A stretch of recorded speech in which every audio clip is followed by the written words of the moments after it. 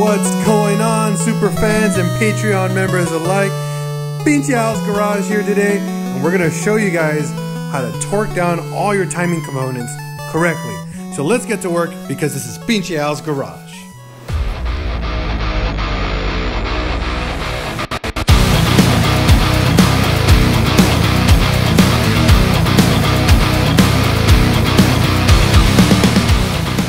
So to get started off, we need to remember that once the previous video on how to install all your timing gear and time it correctly, we didn't torque anything down to specifications.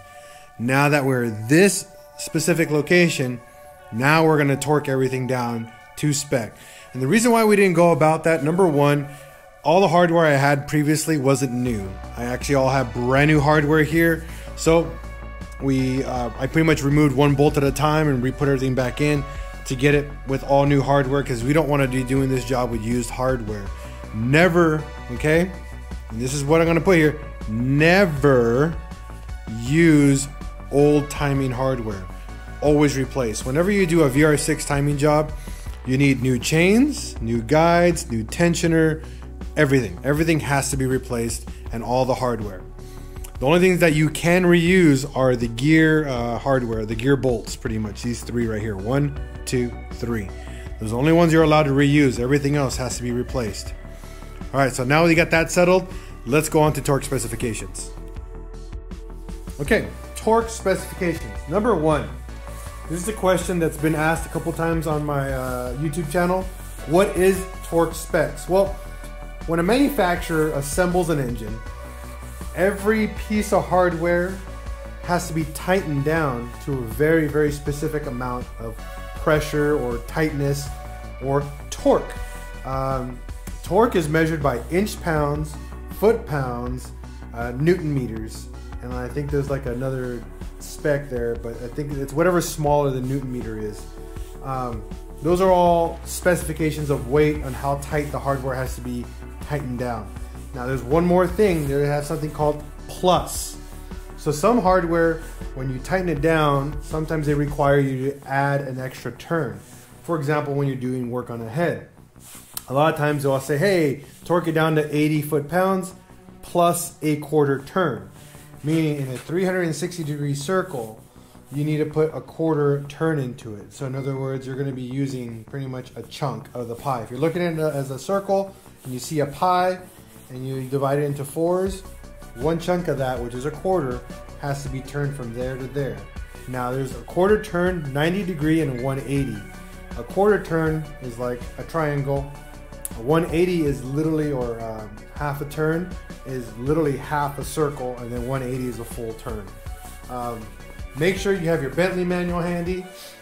For this one, on the description, on the link below, I will put my Bentley manuals, and that way you guys can download them free of charge. Don't worry about this, what I do for the community, and you guys can use that as a reference. It's a phenomenal guide to get you guys doing the work properly. Now that being said, let's torque these guys down. Number one, on a VR6 engine, you want to do the first three. 1, 2, 3.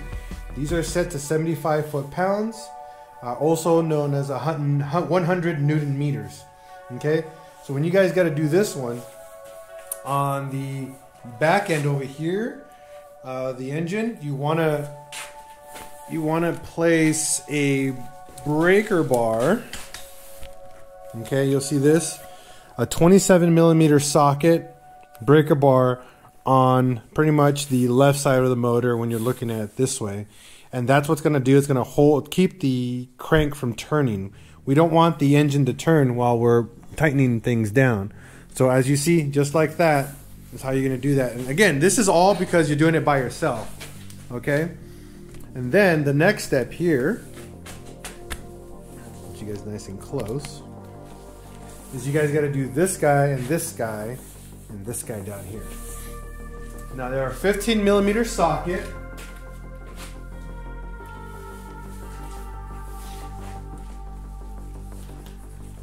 And we're going to set this to 75 foot-pounds on your torque wrench.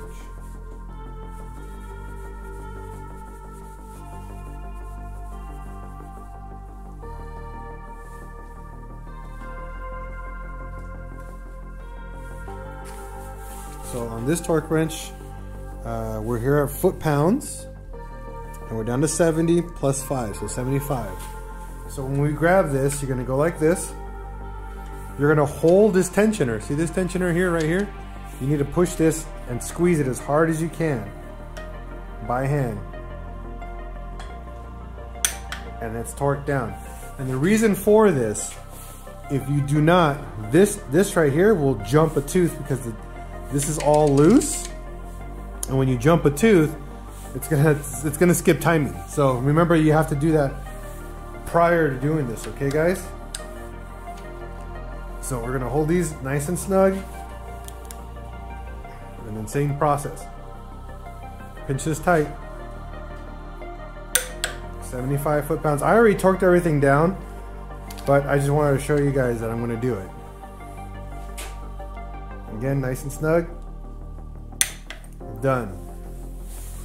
Okay? So 75, 75, 75. Also 100 Newton meters. Next are the small hardware. So we got this here, here, here, here, here, here, and here.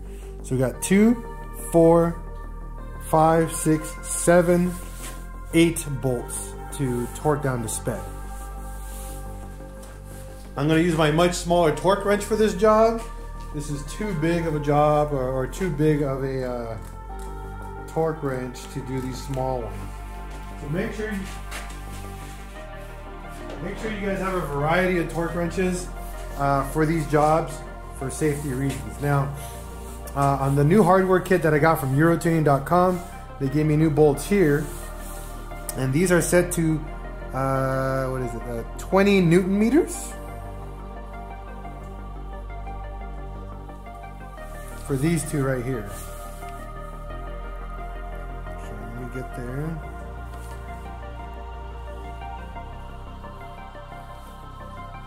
Okay, so we go here. Now this torque wrench has Newton meters on it, so I can torque it down. So if we're gonna do the conversion from 20, looks like it's either 10 or 15 pounds. Let me confirm that on my converter, but give me a second here. That's torque to spec, and that's torque to spec. So these two are ready. Now I got to do 1, 2, 3. These three are Allen heads, and they're set at 10 Newton meters. So they're not on there very tight. So make sure you guys don't torque the crud out of these things, okay?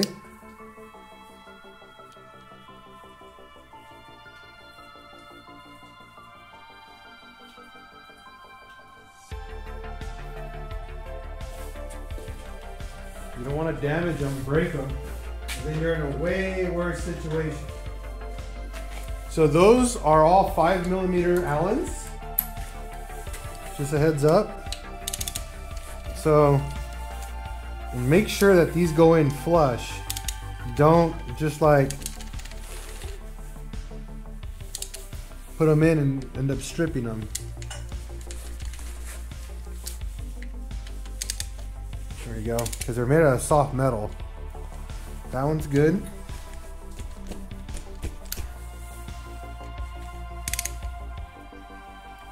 That's good. And that's good. So 10 Newton meters on these three. Same with this Torx down here. And that's a T30, by the way.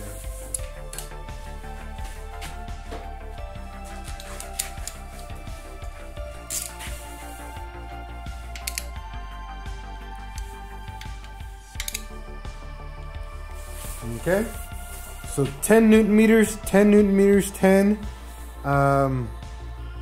20 on these, 100 Newton meters, so 75 foot-pounds, and you guys are gonna have to do the math on these guys. I didn't do the conversion since my torque wrench does a better job on 2 Newton meters than it is to foot-pounds, but I would just double check your guys' conversions on this. And then we got one more bolt, which is this guy right here. This one I'm not going to be able to torque it down because I torqued it down prior to installing this. I'm not taking this whole thing apart. That's one thing you guys got to remember. When you guys install this one has to be torqued down before anything goes on, okay? I'm gonna get you guys a specification for that, because I have my Bentley manual on my phone.